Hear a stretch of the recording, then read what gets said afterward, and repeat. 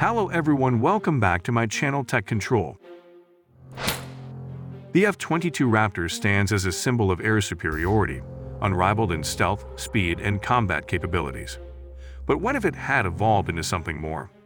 The FB-22 bomber concept promised to transform the Raptor into a regional strike powerhouse, boasting extended range, expanded payloads, and unmatched agility.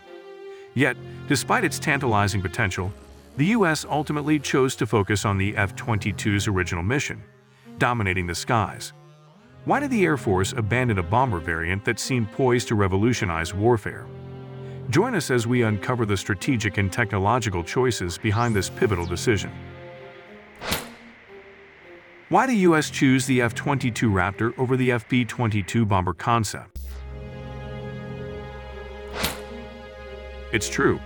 The F-22 Raptor was once proposed as the basis for a stealth bomber derivative known as the FB-22. This ambitious concept envisioned modifying the F-22's airframe to create a regional bomber capable of addressing specific strategic needs. Unlike traditional bombers like the venerable B-52 Stratofortress or the supersonic B-1 Lancer, the FB-22 would have a shorter range but offer significant advantages in terms of stealth, agility, and payload versatility. Despite its potential on paper, the FB-22 concept never materialized and was ultimately shelved in favor of other initiatives. The FB-22 proposal made logical sense in theory. One of the most significant hurdles in developing new military aircraft is the cost and complexity of starting from scratch. By leveraging an existing and proven platform like the F-22, the U.S. Air Force could potentially save billions of dollars in research, development, and manufacturing costs. Much of the design work, including aerodynamics, propulsion systems, and stealth features, had already been perfected in the F-22. This approach could allow for quicker deployment of a capable new bomber to meet the pressing needs of a changing strategic landscape. The push for the FB-22 stemmed from a 1999 congressional white paper highlighting concerns about the U.S. Air Force's long-term bomber capabilities. According to the report, the existing bomber fleet, consisting primarily of the B-52, B-1, and B-2, would remain viable only until approximately 2037. Beyond that, several factors would significantly impair America's ability to project power globally. Firstly, advancements in air defense systems were expected to outpace the capabilities of non-stealthy aircraft like the B-52 or B-1.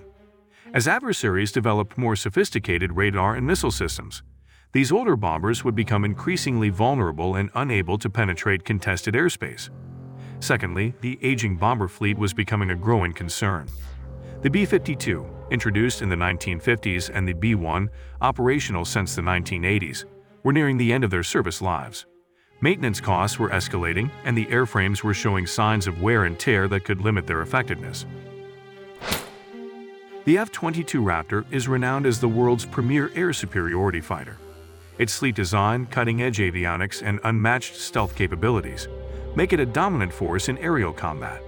On the contrary, bombers and fighters jet have fundamentally different missions and design priorities, so converting the F-22 into a bomber required significant modifications.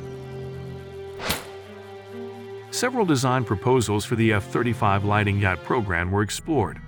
One of the most striking concepts featured a delta wing configuration with no vertical stabilizers. The delta wing design offered several advantages, including increased lift, greater internal space for fuel and weapons, and improved aerodynamic efficiency. This modification alone would have significantly expanded the F-35 operational range and payload capacity compared to the original F-35.